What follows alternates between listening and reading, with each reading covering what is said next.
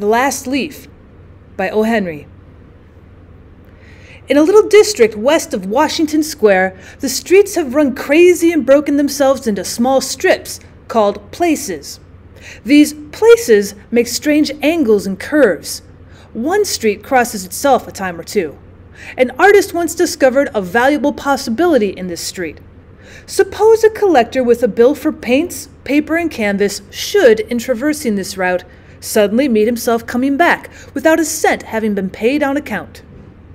So, to quaint old Greenwich Village, the art people soon came prowling, hunting for north windows and 18th century gables and Dutch attics and low rents.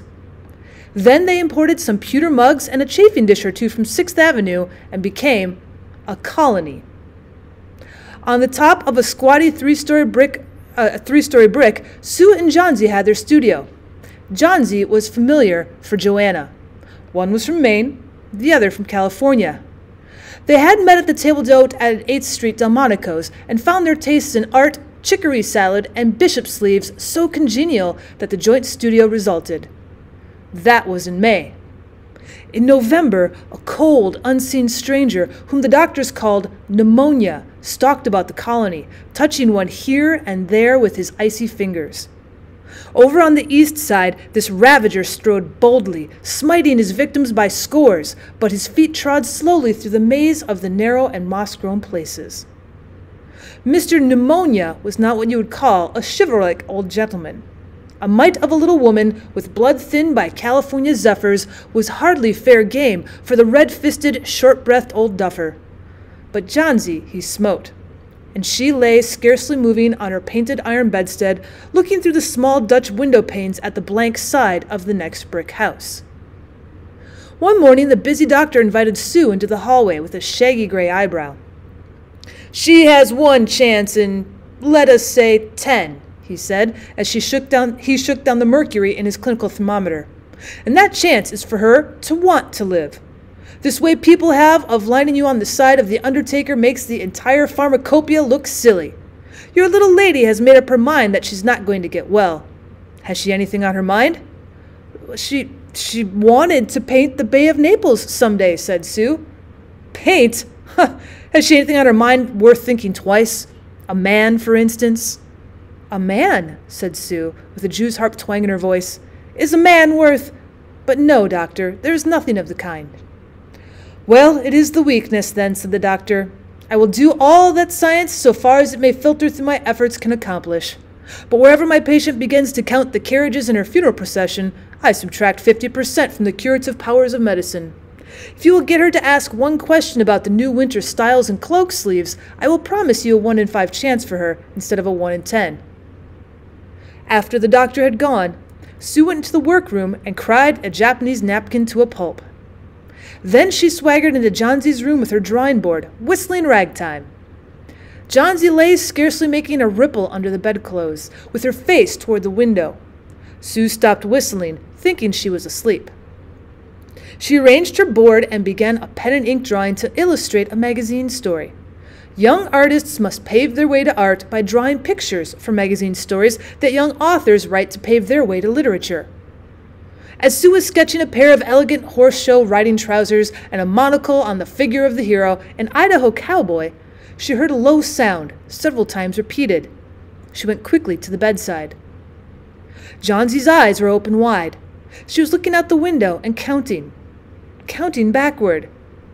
12, she said, and a little later, 11, and then 10, 9, and then 8, and 7, almost together. Sue looked solicitously out the window.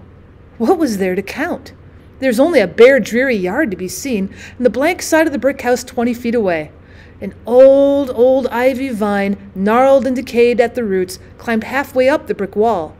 The cold breath of autumn had stricken its leaves from the vine until its skeleton branches clung almost bare to the crumbling bricks. "What is it, dear?" asked Sue. 6, said Johnsy, almost in a whisper. "They're falling faster now. 3 days ago, there were almost 100. It made my head ache to count them. But now it's easy. There goes another one. There are only 5 left now. 5 what, dear? Tell your Sudi. Leaves. On the ivy vine. When the last one falls, I must go too. I've known that for 3 days.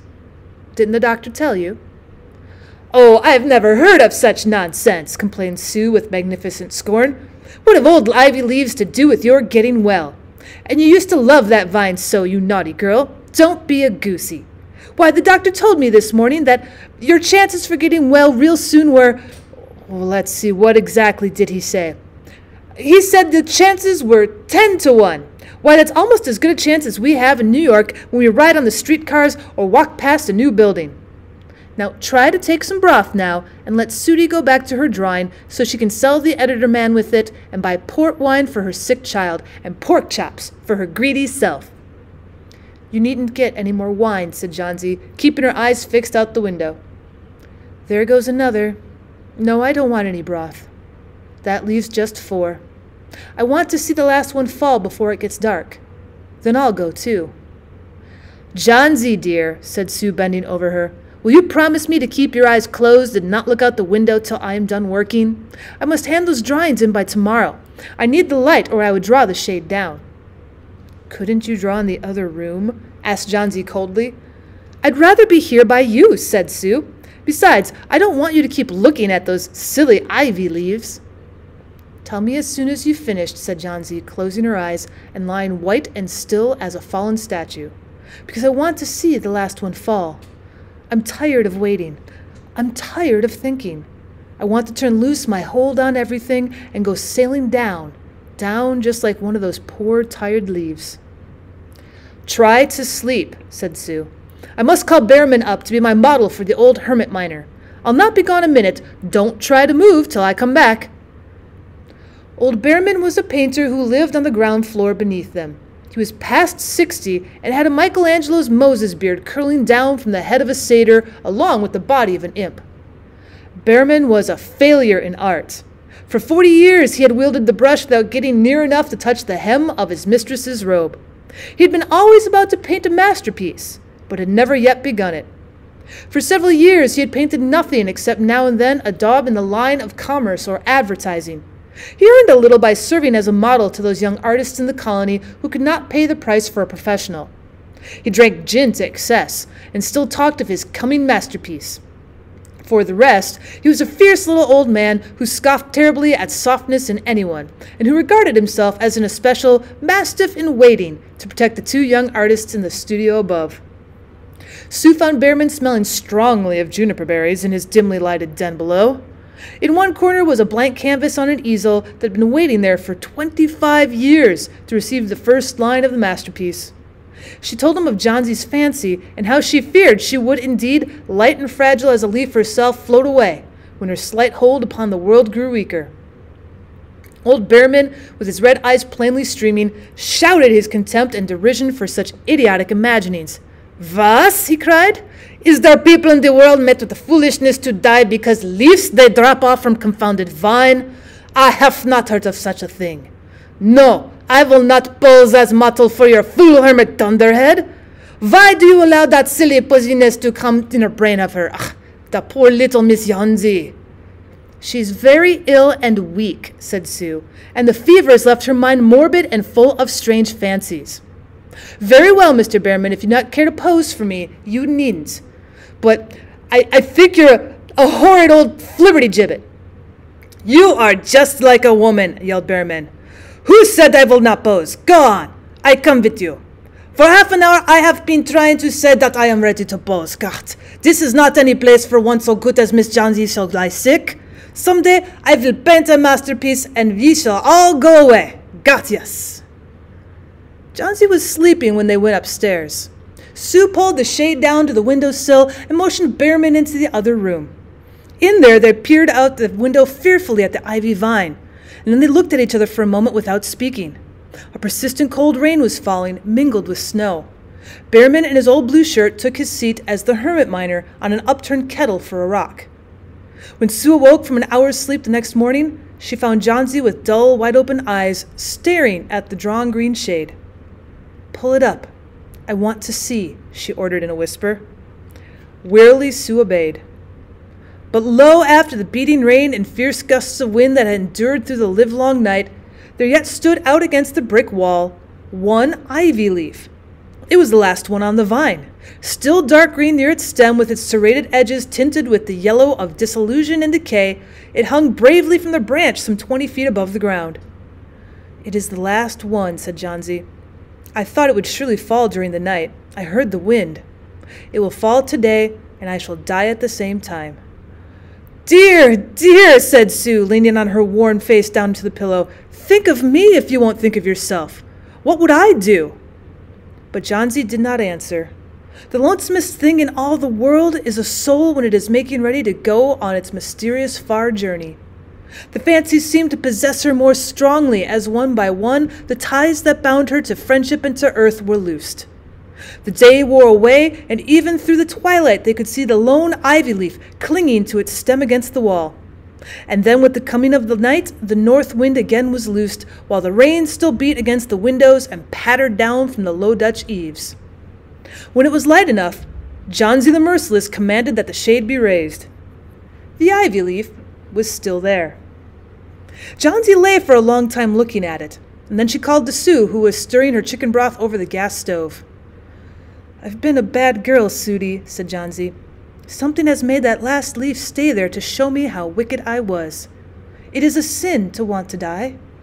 You may bring me a little broth now, and some milk with a little port in it. And no, bring me a hand mirror first, and then pack some pillows about me, and I will sit up and watch you cook." And an hour later she said, "Sudie, some day I hope to paint the Bay of Naples." The doctor came in the afternoon, and Sue had an excuse to go into the hallway as he left. "Even chances," said the doctor, taking Sue's thin, shaking hand in his. "With good nursing, you'll win. And now I must see another case I have downstairs. Behrman, his name is. Some kind of an artist, I believe. Pneumonia, too. He's an old, weak man, and the attack is acute. There's no hope for him. But he goes to the hospital today to be made more comfortable." The next day, the doctor said to Sue, "She's out of danger. You've won. Nutrition and care now, that's all." And that afternoon Sue came to the bed where Johnsy lay, contentedly knitting a very blue and very useless woolen shoulder scarf, and put one arm around her, pillows and all. "I have something to tell you, White Mouse," she said. "Mr. Behrman died of pneumonia today in the hospital. He was ill only 2 days.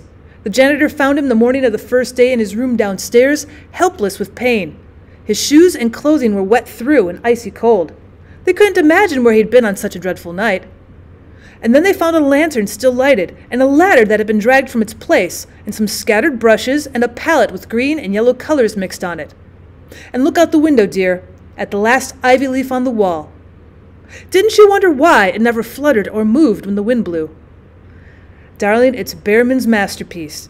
He painted it there, the night that the last leaf fell."